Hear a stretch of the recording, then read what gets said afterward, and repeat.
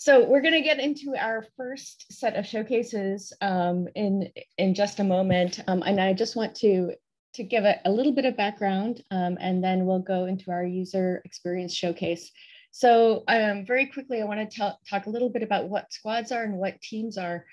For those of you who might not be so familiar with this new lingo that we have in the community. So squads are simply small groups of individuals from organizations, from the world out at large, who are really interested on working on a specific discrete solution to a shared problem or priority.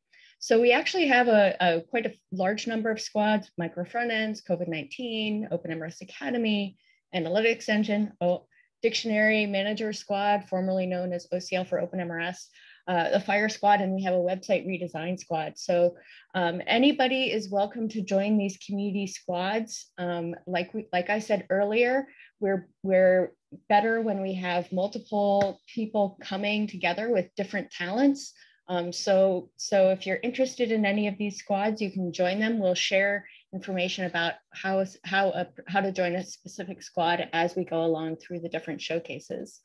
And teams. So teams are also small groups of individuals from the world at large, from organizations, but they're working on specific ongoing activities and solutions that support squads and our community at large. So a great example of this that Grace has already mentioned is our QA support team. It doesn't matter what squad you're working on. We're hoping that you are thinking about QA from the beginning, and our QA support team is there to help you think about how to go about doing that. And groups like the global events team, we make these meetings happen and get the word out.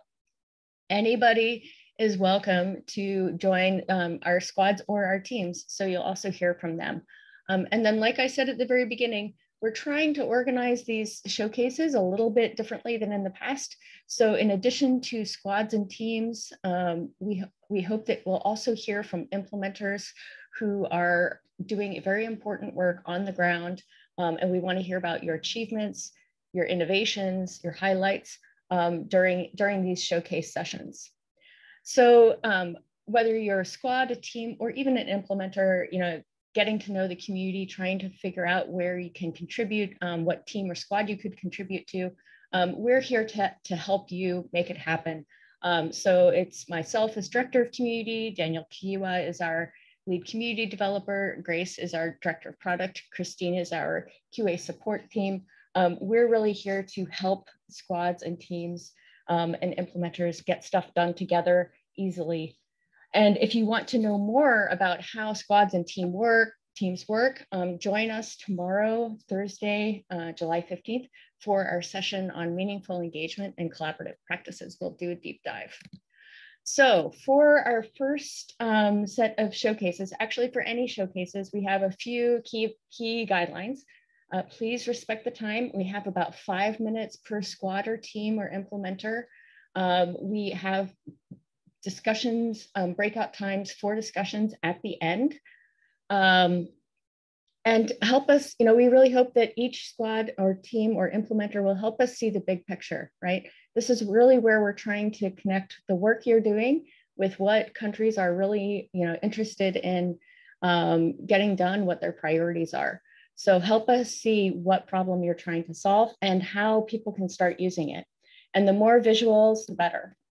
If you are in the audience, use the reactions. Tell us what you like, clap, raise your hands, listen closely, ask questions or make comments in the chat. And of course, share your feedback. Like I said earlier, a lot of the work that you see during these showcases are works in progress. And I think it's fantastic that people are so willing to share what they're thinking about, not even like fully finished.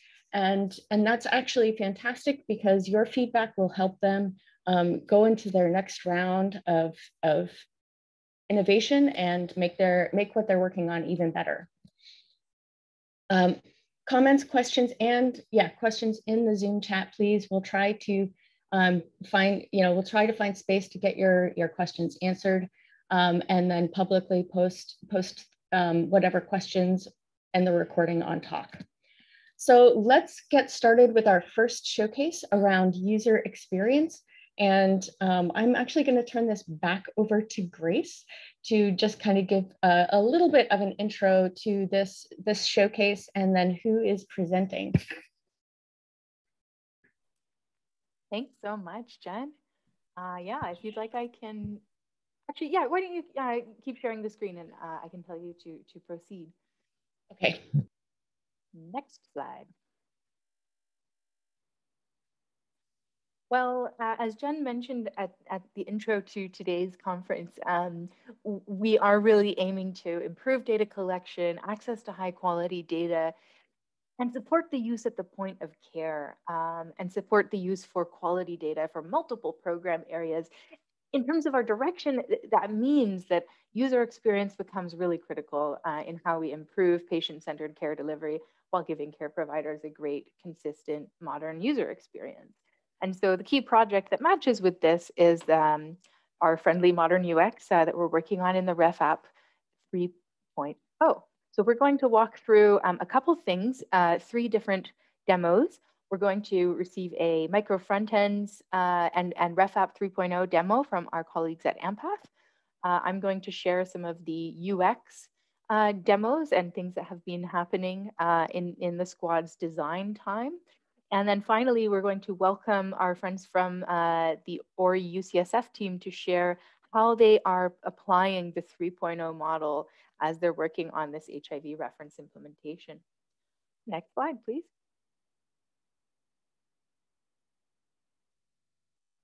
So starting with the micro front-end squad, if you could imagine rapidly reusing front-end modules that others created, trying out new tablet-friendly modules right away without fearing that those will crash your system, these are the kinds of things we're trying to solve. Next slide, please. So a couple of key achievements this month that we're going to walk through. You're going to see the beautiful test results viewer that's been implemented, and we're going to show you the ongoing work for patient lists, offline mode, the SDK, and our dev guide documentation. Next slide, please. On this note, I'm going to hand it over back to Eric Achilla from the Ampath team to share with us the Ref App 3.0 demo. Okay, thank you, Grace. So I'll take you guys through the 3.0 app, Ref App. Let me share my screen.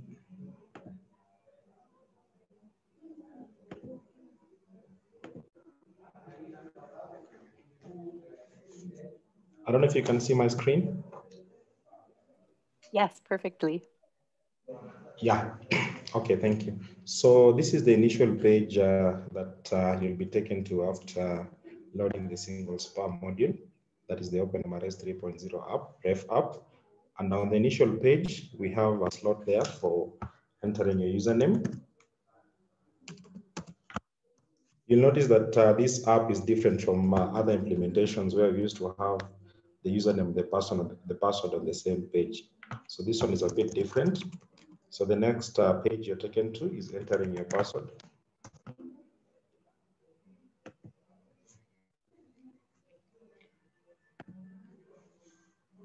So the next page you're taken into is selecting your location. By location, I mean your role. Maybe if you're a registration desk clerk, you'll select the registration desk clerk role. And whether you're working at the inpatient ward, you'll select the inpatient ward role. So this determines the kind of features that you'll see after logging in. So in our case, we shall log in as an inpatient ward.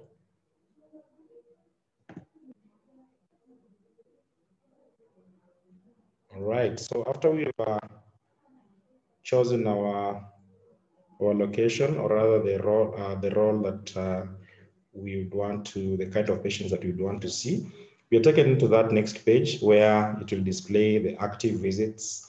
So assuming we are working in an inpatient ward and you're logging in for the first time during the day, and people had already logged into the system, you'd imagine that we already have active visits that are existing. So this is the kind of page that you'd see after the landing page, after the login. So you can easily tap on one of the patients and it will take you to the patient dashboard. So we have other functions on top here on the navigation bar. The first one is a search patient icon. So the search patient icon would allow you to search for a patient either by using their username or the either by their username or an ID. The next icon you see here is an add patient icon. The add patient icon allows you to create a new patient. And if you notice when I click on that, it will take me to another page where I'm able to enter details of a new patient if I would want to create a new patient. So we have a couple of details here that I can be able to fill, like the image option. I'm also able to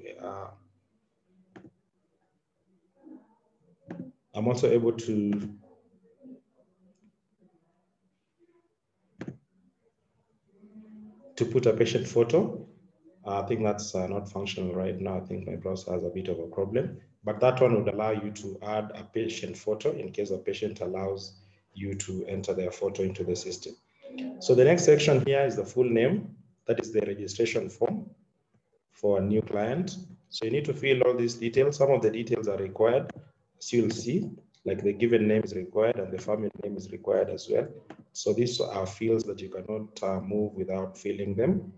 The gender, the date of birth, and after you're done, you can hit the create patient button and a new patient is created into the system. So moving back to the other page that we were in the previous view, the search patient option will allow you to search for a patient. So let us just search a patient and see how it works.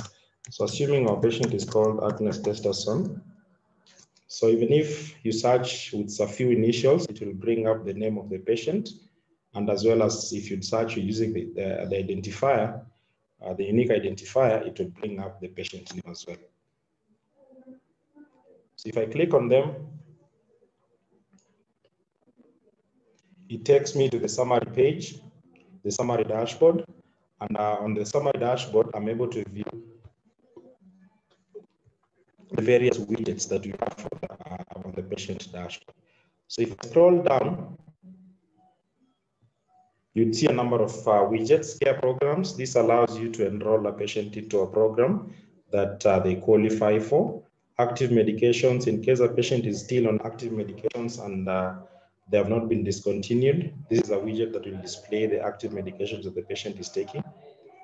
Then on this side here, we have a list of tests that the patient has had over time.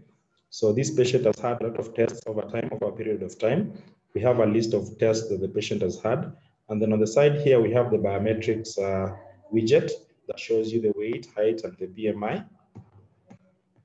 When I move down, remember Grace had mentioned earlier that all these widgets are customizable and you can customize them according to your implementation so that it can suit your needs. So at the bottom here, we have the vitals widget, the forms widget that allows you to enter forms for the patient during that visit. The conditions widget, you can also add a condition here. And then the notes widget, where you're able to see previous encounters that the patient has had over time. So the first option here, the summary, we were on the summary page. So the second option here is the clinical views. So the clinical views widget allows you to customize the kind of views that you'd like to see on your patient dashboard. So we have an add view button here that when you click on, it gives you a list of views that are available for you to select from. Again, this is customizable according to your implementation, and you can choose whichever widget, whichever view you'd like to add. And when you say save and close, you'll notice that my view has been added on the clinical views. So this has a number of functions here that say if I would like to start a visit for today, I can easily start that visit and select the type of visit that I would like to start. And I'm able to start that visit for that patient. The next widget that we have on the patient dashboard is the vitals and biometrics widget. That allows me to record vitals. And if I click on add, a vitals and biometrics form is opened, and I'm able to enter all these values and save. So for purposes of time, I would not be able to do that. So let's just cancel that. Then the orders, we have also orders. Orders allows us to, currently the implementation that we've done is only for medication orders. And this allows you to order medications for a patient using an order basket that you see here. So this is how the order basket works. When you open the order basket, it will initially it will tell you that your order basket is empty, and you should the next move that you should do is to search for a medication that the patient is taking before you put them into your order basket. So assuming I was on aspirin, you can select that, and it will open for you an order form with all those parameters that you're supposed to fill. You're supposed to enter the dose, the frequency, the route, instructions if there are any, and then the prescription duration. And after you fill all those, you save. So after you've saved that, this order form, it goes into your order basket. And after you've signed and saved your order basket, that's when the medications are dispensed to the patient. So that's a a preview of how the order basket works. The next widget that's really interesting is the test results widget. So the test results will display the results that the patient has had over time. And the initial load here, as you can see, it shows the most recent result that the patient has. And against each result, we have a trend and a timeline view. So maybe we can look for one of the tests that Agnes has had over time, and it has a number of results. So let's look at the viral load. So if you notice here on the trend view, we have a couple of results that Agnes has had over time. So this is displayed first a graphical view, and then at the bottom here, we have a tabular view that shows the results with the most recent results on top. So if you hover over any of those, it will show you the result and the date that the result was recorded into the system. So you can also have, there are options here on top here that if you'd only like to see results for the recent day, there's an option for selecting a day.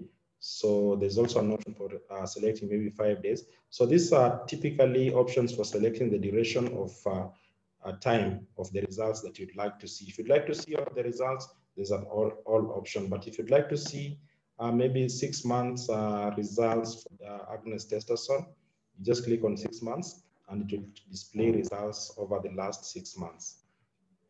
So that is the trend view. We have a timeline view. A timeline view shows you all the results with the most recent on the first row. So if you scroll through these results, you're able to move backwards and view results that Agnes has had over a period of time. If you'd like to see Agnes's results in 2015, maybe in November, you'll notice that you're able to scroll through and view all these results just by scrolling through. And you can go as far as you want up to the initial time that Agnes had their first viral load test done. The next widget that we have is encounters. This typically shows you whatever I'd shown you in the summary, the encounters that the patient has had over a period of time up to the most recent. The most recent encounter is on top. And then allergies, there hasn't been much done there. Conditions gives you the ability to add a condition for a patient. So if you want to add a condition for Agnes Testerson, let's say Agnes has, let's say malaria.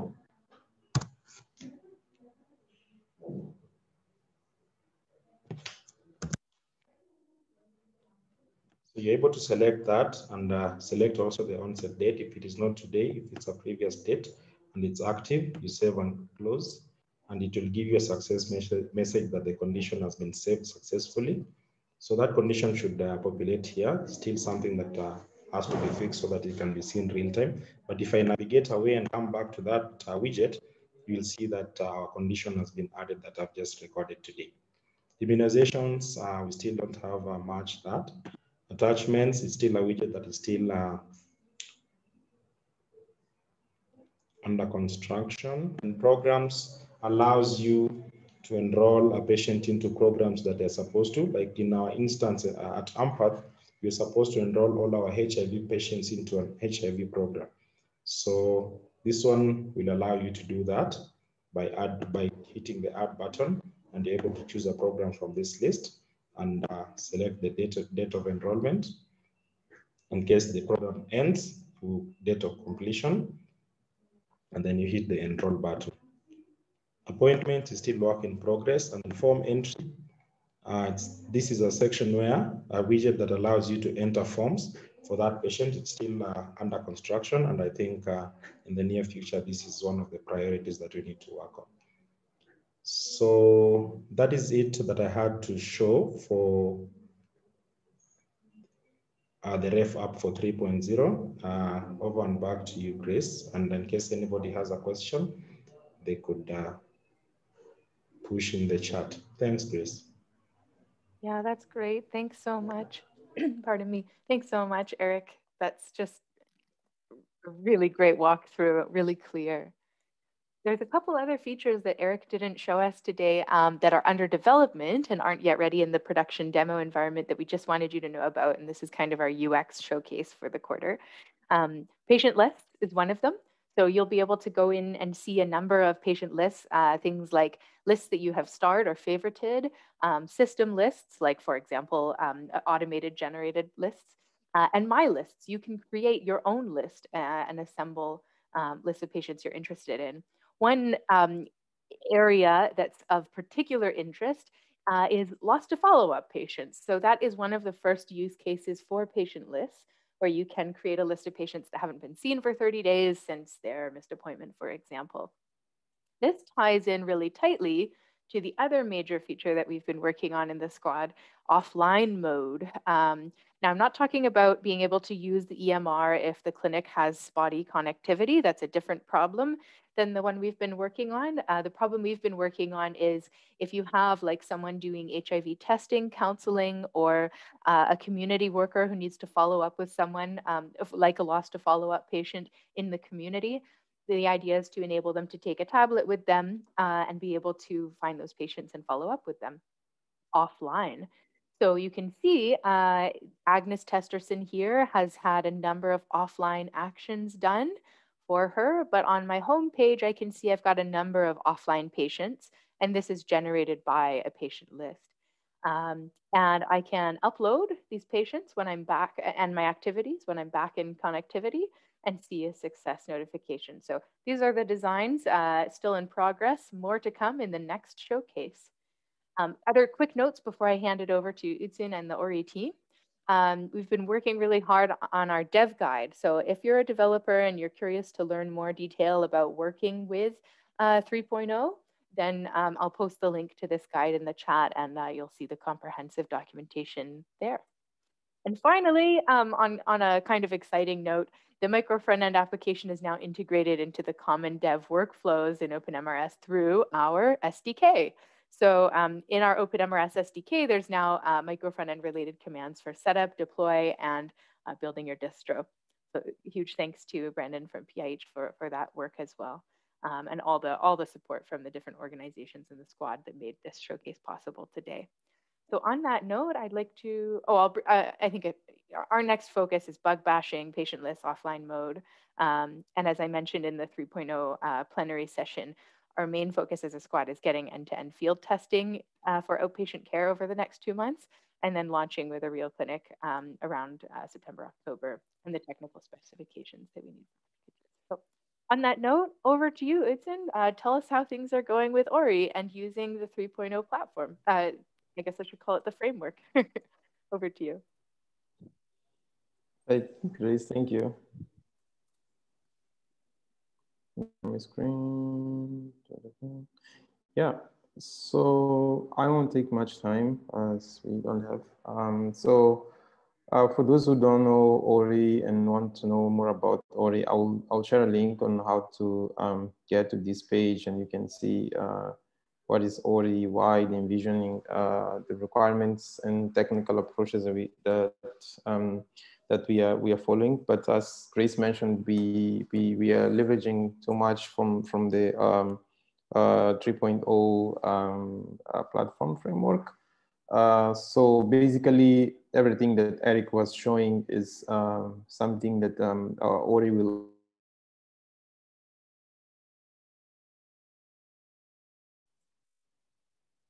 I think it's in, I don't know if others just lost Itzen's audio. one of them is HTS current treatment. So we are really, hello? Oh, we can hear you Hello? again, sorry. Go ahead. Can you hear me? I can hear you, Grace. Yes, we can hear you now. Sorry to Okay. cut you off, I Itzen. don't Go know why ahead. you lost me. Yeah, I think my internet was a little bit, where did you lost me? Sorry. I'm not sure that we missed, I think it caught up. Right. Maybe Okay. maybe re-say the previous sentence. Yeah. Let me just give a quick. So I was saying that this is our like page where you can find more information. I will share the link on how to get to this page for those that don't have access. You can find here like all the materials about Ori if you want to get to know more about Ori.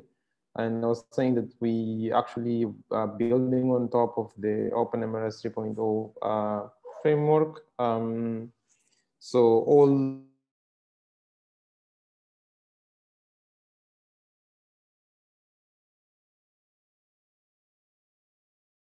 have our own specific use cases, and where we have overlaps with what is needed for the ref app, we are always in contact with the OpenMRS community. So to make sure that there is no duplication of effort when we're creating new functions.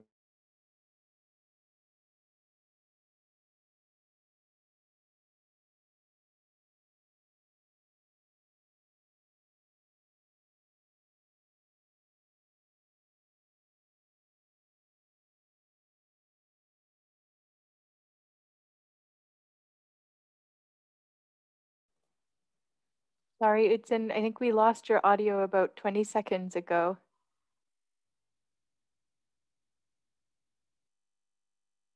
I wonder, Itzen, if you'd like, maybe if you'd like to stop sharing your screen, I can bring this up, and maybe that will save your bandwidth.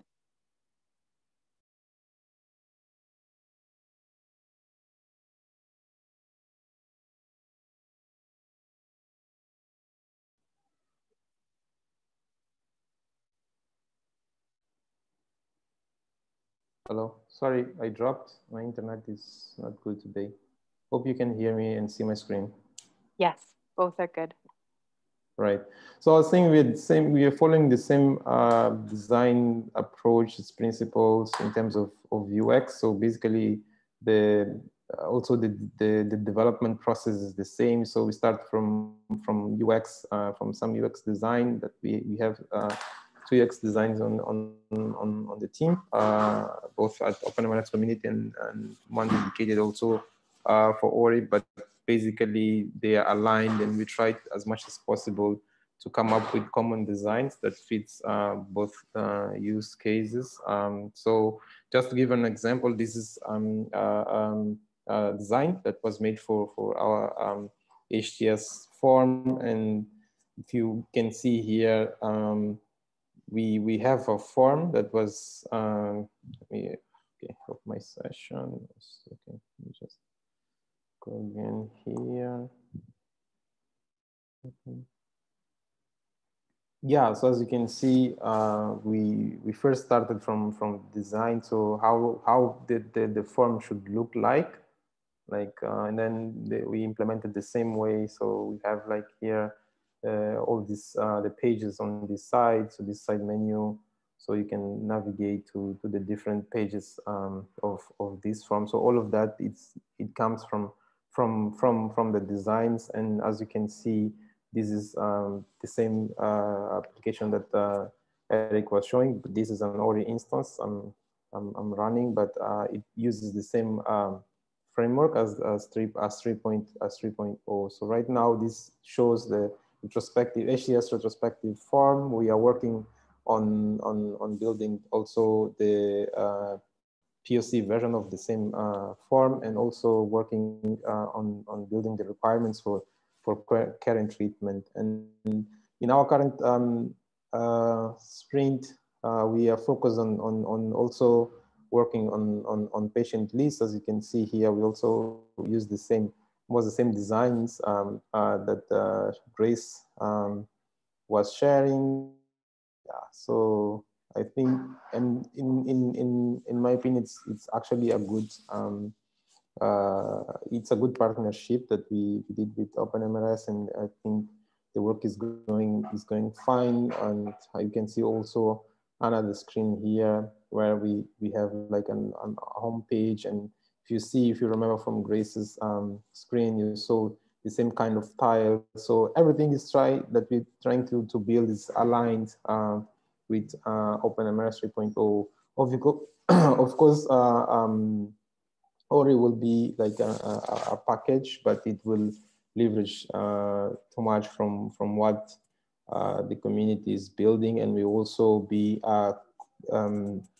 working to give back to the community. So basically, new stuff that we build and it's not part of the roadmap, and the community thinks it needs to be on the ref app will also be migrated to the community code base. So that's basically the approach that we are taking. So yeah, I think in a nutshell, that's what we are currently doing. If you have questions, when the time comes, feel free. I'm here to share that link. Thanks, Grace. Bravo, thanks so much, Udson. Well done. Glad that the internet held out for you there in the end. Well, yes. That concludes our showcases for our UX theme today. Thanks so much to everyone. This is really exciting momentum for our community, and we're really grateful for all of the support and contributions that have made this possible. It's really all thanks to everyone who's been sharing joint efforts. So thank you, everyone. Back to you, Jen.